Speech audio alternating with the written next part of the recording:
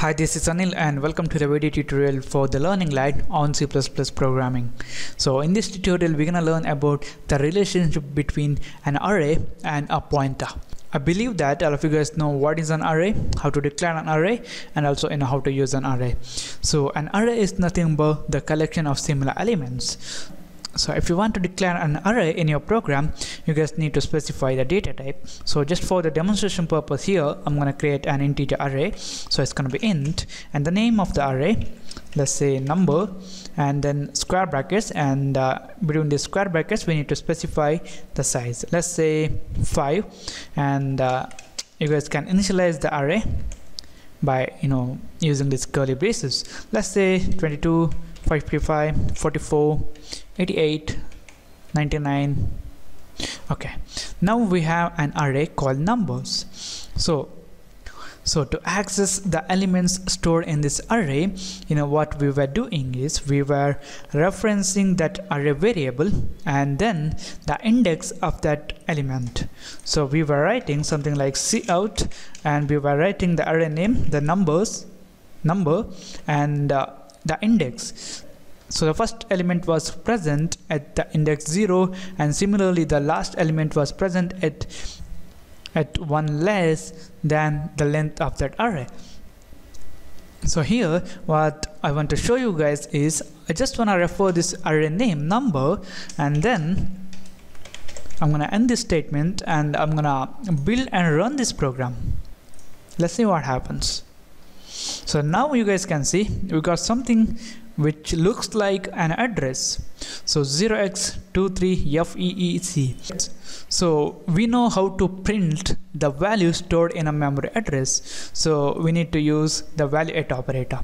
So what we're gonna do here is we're gonna use the value@" operator with this array name. So just remember this, we are not referencing this array using an index.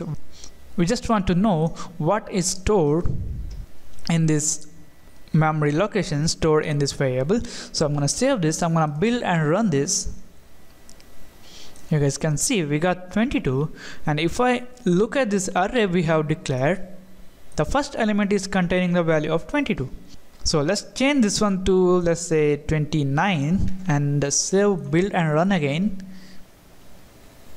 We got 29. So there must be a relationship between this array name or the value stored in this number and the first element in this array.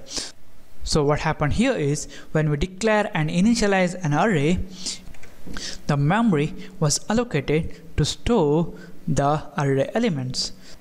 So here in this case, memory was allocated to store 5 values. So 29 was stored here, and 55 was stored here, and similarly 99 was stored in the end. And this number was containing the address of the first element. So this number was storing the address of the first element, and that's why when we use this star with this number we got this value. Now we know that we can access these array elements using 2 methods. One, by using the array index, the array name, and then the index, and then I'm gonna copy and paste it in the next line, and then by using the array name and using a value@" operator. So both statements are gonna produce the same effects. So I'm gonna build and run. You guys can see 29, 29. Now what if we want to get this element 44? So this 44 is the third element in the array which is present at the index 0, 1, 2.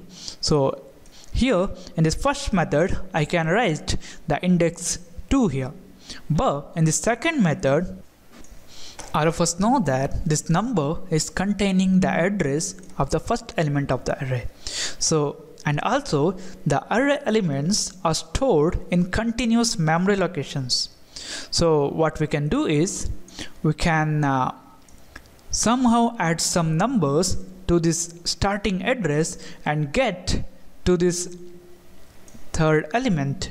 So to do that we need to write number, and then the address of this first element is in this number. Then if we add 1 to that, we will be moved to the second element, and if we add 2 to that, we will be moved to this third element. So I'm gonna add number plus 2, and also now we have the address of this element 44. What we want to do is we want to print the value stored in this location. To do that, we need to use the value at operator. For that, what we're gonna do is we're gonna combine this using the parenthesis. So this is very important, this parenthesis, and then we're gonna use the value at operator star.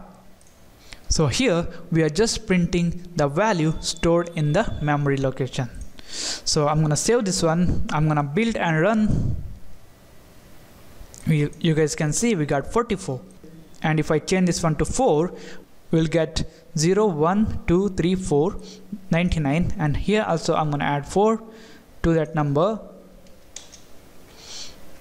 I'm gonna save this one, I'm gonna build and run this. So we got 99. This is it, guys. This is about the relationship between an array and a pointer. So we can say that we can access the elements of an array by using the array index method or by using the pointers. So when we declare and initialize an array in our program, that array is going to contain the starting address of that array elements or the address of the first element of that array. So this is it, guys. Thank you for watching, and don't forget to subscribe. If you guys don't understand, please watch it again, because if you guys can understand this, then you guys can do a lot more in C++ programming. So thank you for watching, and I'll see you in the next tutorial.